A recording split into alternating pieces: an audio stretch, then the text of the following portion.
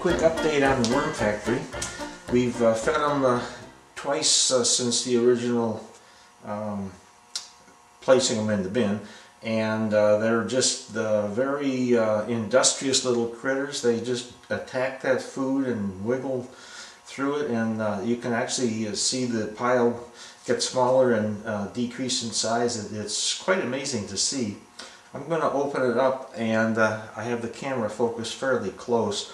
I want to add a little more moist newspaper to the top layer, but I'll take the layer that's in there out and show you what's happening. The worms, of course, don't like the light, and they'll start to run away as soon as I do that, but you'll get a general idea of what's going on in there. It's quite remarkable.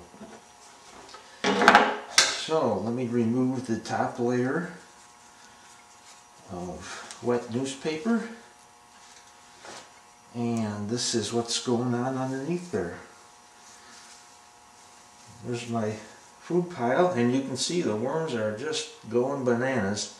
This is the one we just added yesterday. The first one we added is darn near gone. There's just a little bit left there. It was piled up to there, and the level is sinking, so I'll probably wait another day until there's this many worms in this pile, and then I'll put another pile there, and then just keep going around like this. But it's quite remarkable. I'm quite impressed with it myself, and this level is getting kind of low on the wet newspaper, so I wanted to add a few more in the corners here to build up the level and make it a little more comfy in there for them. And there's not any odor. I mean, there is a little bit of an odor, but I mean, it's not a bad odor. It's starting to smell a little bit like earth.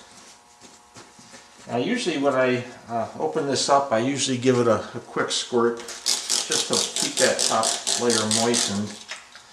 You don't want to get it too wet, you don't want to keep it too dry, so I'm kind of learning where that happy medium is, but the worms seem very, very happy to me right now.